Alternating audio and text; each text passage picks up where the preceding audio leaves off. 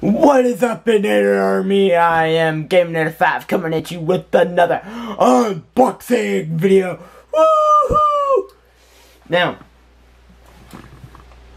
it's different. I'm in our new office. As you can see right there, there's the setup with the Xbox One X. Hey, it's me. This just arrived. I'm literally recording this a minute after it arrived at my front door. This is the Xbox controller. I know I don't unbox these on the channel. This is different though. This is a Xbox Design Lab controller. Now, just a disclaimer, I have opened it. I had to look at it. I had to drool over it. How I've gotten this, I know these have been out for some time now. If you don't know, I'm a big Xbox gamer. They announced these at E3, I don't know what year. I watched the press conference, I saw them get announced, and my birthday was August 19th. I was I was allowed to actually make one and order it. So, I made one, or I ordered it that night. Wish I didn't. Being that, the following day, Xbox announced the shadow feature and camo feature on Design Lab, which I was kind of disappointed, but to be honest, I'm actually kind of happy with what I did. As you know, I don't think I don't think you all know. The last controller we unboxed on the channel was this boy, this guy right here, the Xbox One Elite. Now I will compare it to this. Not a good idea, but this is my main controller. I use it for everything.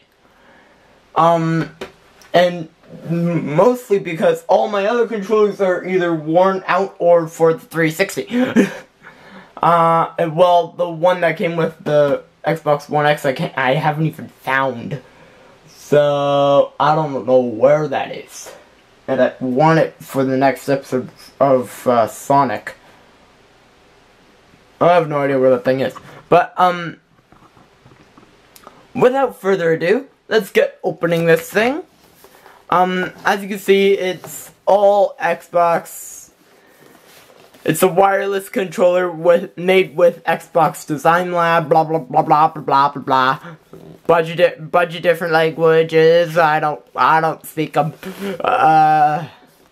Xbox One Windows. Apparently this is compatible with Windows, which would be awesome.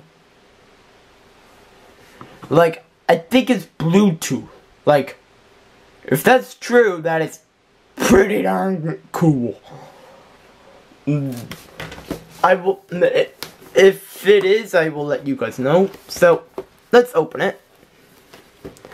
And there is the baby. The Pigeon 06530 controller.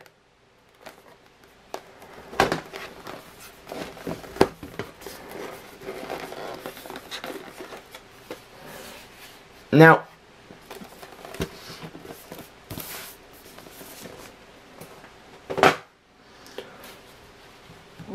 look at this thing. It's so cool. I'm spinning, I'm so happy. My camera's wet. But yeah.